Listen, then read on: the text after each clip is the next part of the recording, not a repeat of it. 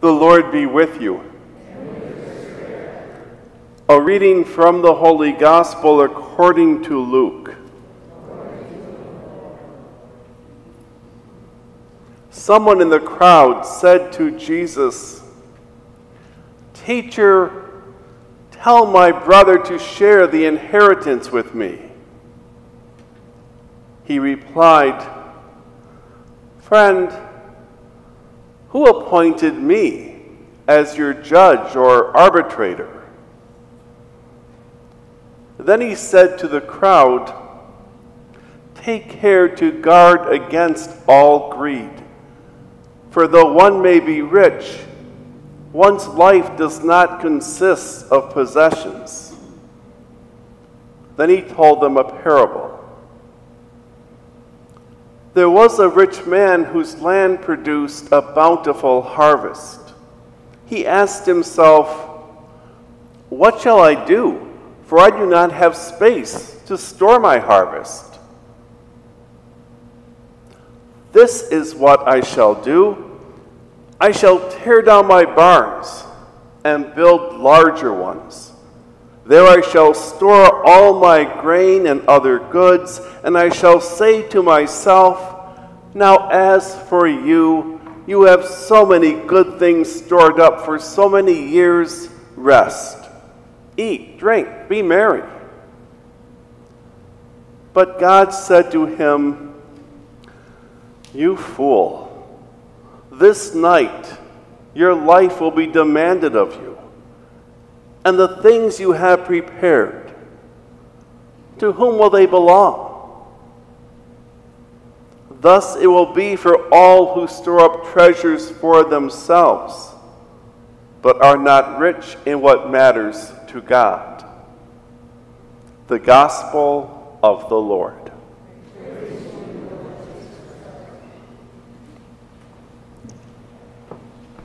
Tell my brother to share the inheritance.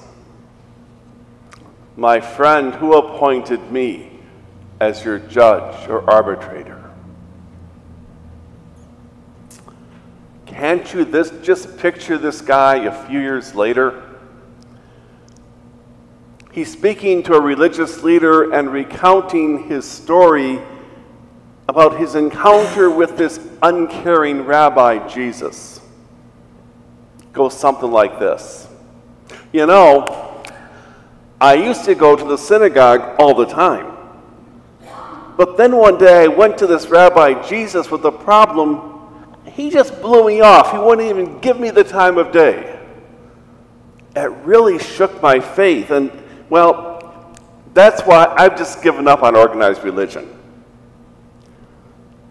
To which the religious leader says, "Wow, I'm really sorry you've had such a bad experience, but you're absolutely right.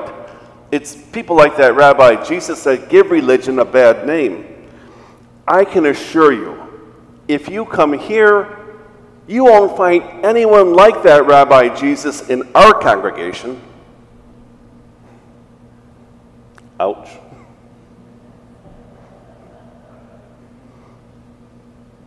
Guard against all greed. We tend to associate greed with the hoarding of money. By the way, anyone here win last night's Mega Millions? Me either.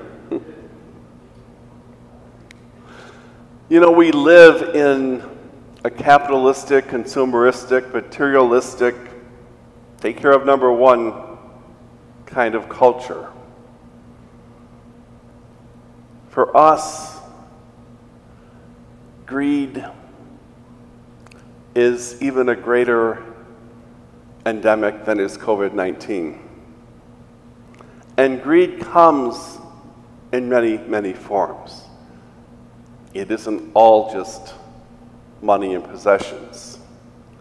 There is a reason we have an expression. They're driving as if they own the road. Whenever our focus is lost on ourselves, essentially we're caught up in greed. We even attempt to make grace a consumer item. How many good, faithful religious folks do you know, and I don't just mean laity, I mean even priests and bishops, speak about grace in quantitative terms? He gets X amount of grace for that, and a little more grace for that, lots of grace if you do this. Sometimes when I hear those kinds of expressions, I find myself wondering, does God measure grace using the English or the metric system?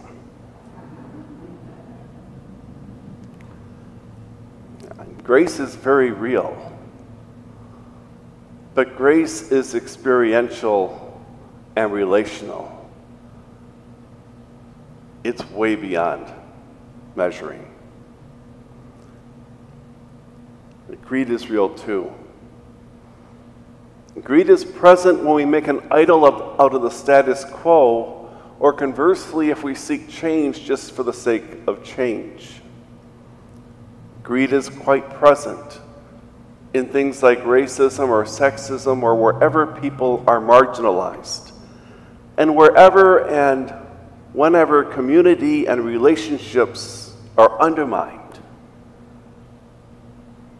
you can be quite certain that some form of greed is in that mix. In this inheritance dispute, Jesus seems to really be addressing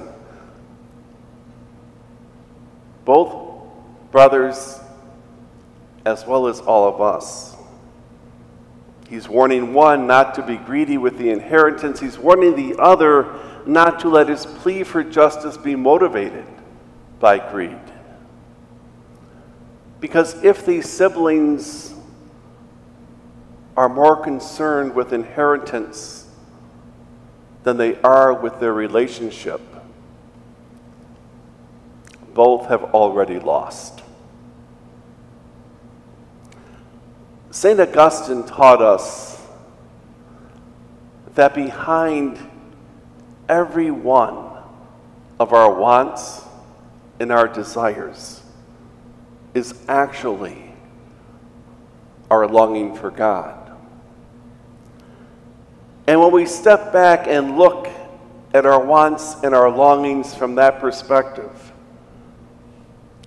certainly it's much easier to relativize material wants, especially when we place them in the face of relationships and in community, caring for others, or sharing the gifts with which God has blessed us.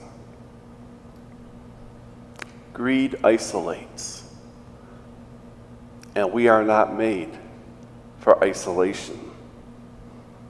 We are baptized to be in God's image and God's likeness. For us, life is fundamentally life in community.